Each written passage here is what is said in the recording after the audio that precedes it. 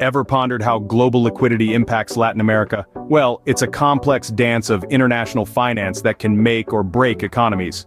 But first, what is this elusive creature we call global liquidity? Simply put, it's the ease with which assets can be bought or sold without causing significant price changes. Now, what happens when the music changes? When major central banks, particularly the US Federal Reserve, tighten their monetary policies, it's like they've suddenly switched the dance tune. This triggers a scramble, a capital flight from emerging markets, including those in Latin America. Suddenly, domestic liquidity is squeezed, credit availability shrinks, and economic growth stumbles. But fear not, for Latin American nations are not without tools in their arsenal. They can adopt proactive strategies to dance to their own rhythm, mitigating the influence of these global factors on their domestic liquidity. One such strategy is adjusting monetary policy. Central banks can change interest rates and conduct open market operations to manage liquidity levels. Another is strengthening financial regulations. A more robust financial system is like a well-trained dancer, better equipped to weather the twists and turns of the dance floor, or in this case, external shocks.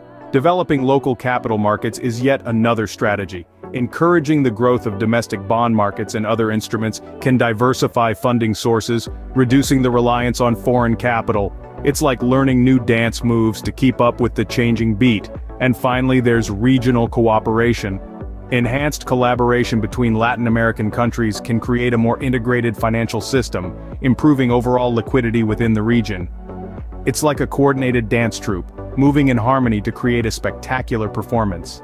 But remember, the effectiveness of these strategies depends on the specific economic circumstances of each Latin American country. Factors like economic strength, political stability, and the level of financial development all influence the optimal approach. Striking a balance between attracting foreign capital and fostering domestic financial markets is crucial for long-term financial stability. In conclusion, by understanding the interconnectedness of global financial markets and implementing well-defined local strategies, Latin American nations can create a more stable and liquid financial environment, fostering sustainable economic growth. The dance of global liquidity and local strategies in Latin America is complex, but with the right moves, it can be a dance of prosperity.